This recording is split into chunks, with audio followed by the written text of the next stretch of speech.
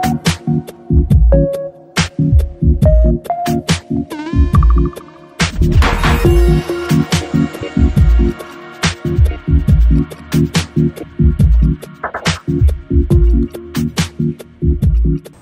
my name is Jing, and this is a presentation for final project for our course 622 Advanced Database. Actually, this is a project for a group. We have 3 team members in the group, Kevin, Louis, and me. Because they too will graduate, they are busy for hunting a job. So today I will do the presentation now. First, I will introduce the project. This project is about developing a website and perform the data mining functionality for the website. Now we use e-auction online shopping system. This is a economic auction system. Customers can purchase or make an auction on the website. Based on this website, we will do the data mining on the website. This website is developed by HTML, PHP, and the backend is database Oracle. We also use JavaScript, Ajax, Dojo, and we use the Apriori algorithm to implement the data mining part. The Apriori algorithm is written by Java. I will introduce Apriori algorithm later on. Let's take a look at the structure of e-auction system.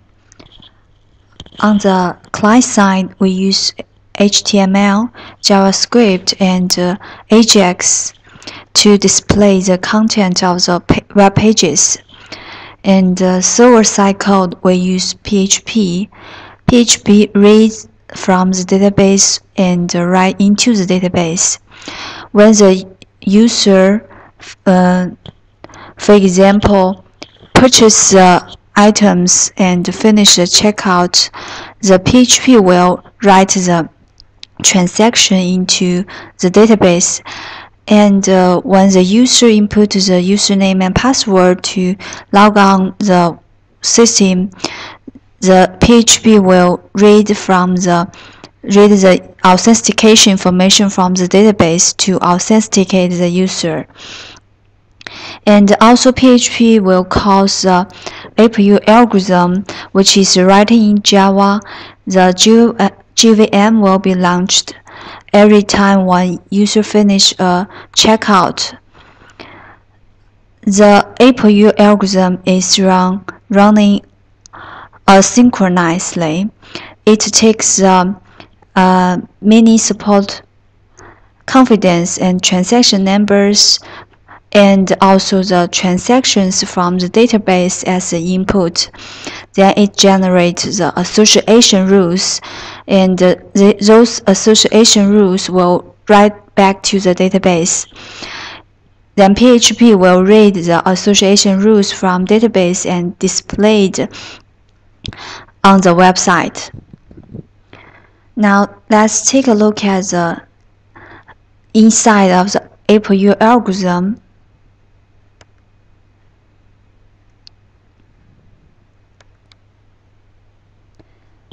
As I said, the Apriori algorithm takes 2 steps to generate association rules. First step is to calculate the large item sets.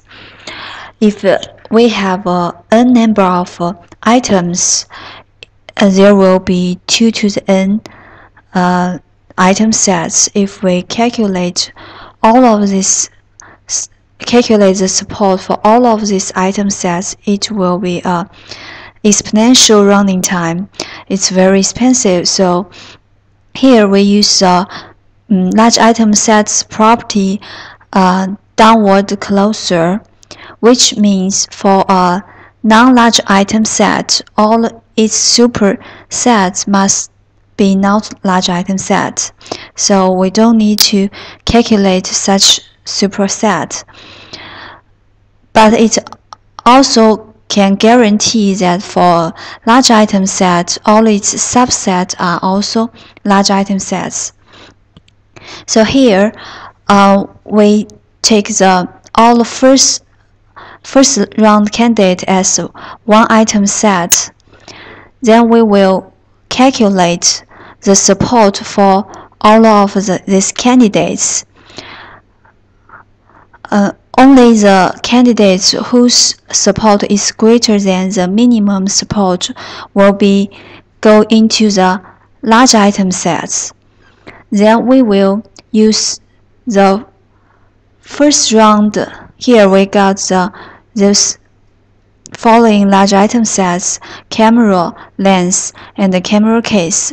Then we will use this first round large item set to generate the second round candidate, which are all combination of two of items: camera and the lens, camera case and the lens, and camera and the camera case. Then compute the support for the second round candidate. We got the following second round large item, which is only the camera and the lens. Second step is to calculate the confidence to generate association rule. Here, the only interesting large item set is camera and the lens. So we calculate the confidence against the rule camera to lens, which is 75%, and the confidence for lens to camera is 100%. If we have the confidence of 50%, that means both of these two rules are association rules generated by the Apriori algorithm. Let's take a look at our e-auction system. Here is the home page. As a user, you can purchase or make a bid for an item from our website, or you can post items for sale. It of course has a function of register and count, login, logout, or you can navigate items by category or search items using the keywords. It's not hard to imagine how these functions work, so I'm not going to demonstrate functions. I will focus on the data mining function. If your algorithm needs three inputs: minimum support, confidence, and transactions, all of these inputs are writing into the database. So let's take a look at our database. The table params stores the support, minimum support, and the confidence. Here we have a minimum support of 50% and confidence of 50%. Buy now trends is the table to store all the transactions. Now we don't have any transactions here.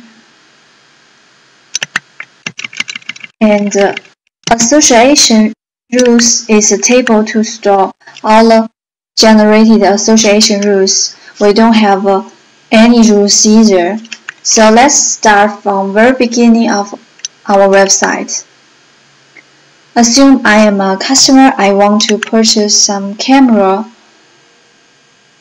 I logged in the website and I select one camera.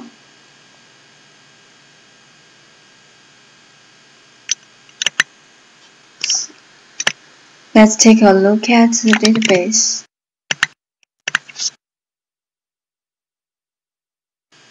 The first transactions of our website contains item 14 and 15.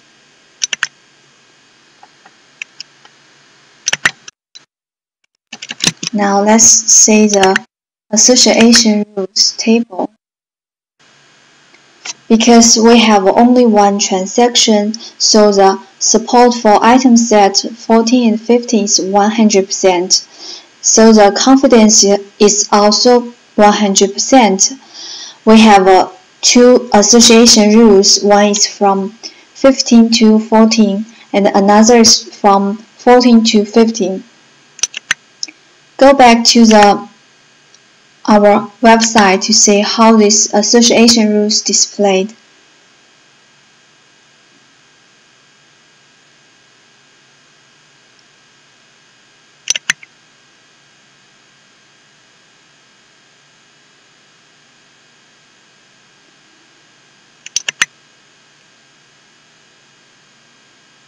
Now this time I select the same camera and drill down the bottom. I can see the website also recommend me this camera lens because some other customers purchase these two together. I add this camera to my cart.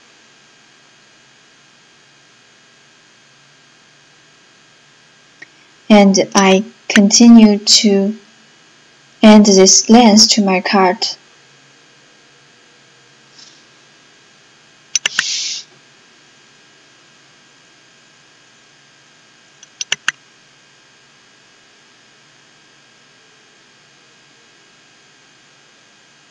This time I want to purchase a camera bag.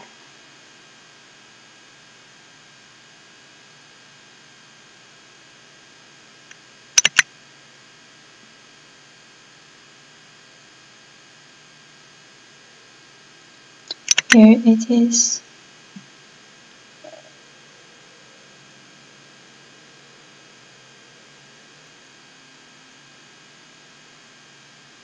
Now I have 3 items in my shopping cart.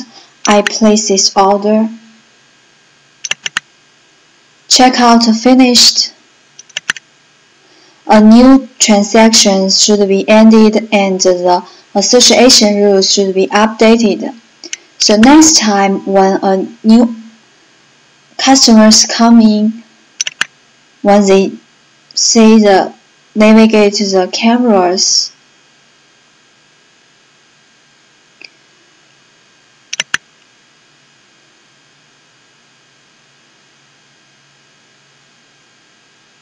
when they click the camera case, they can also see these two related items. So from this final project, we learn how the Apriori algorithm works, how we implement it to finish our data mining functionality in our website.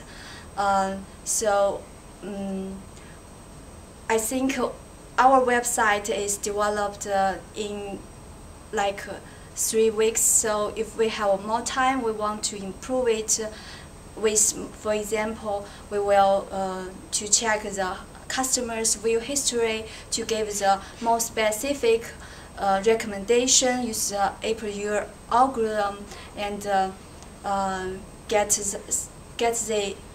the more interesting stuffs displayed on the website for the customers.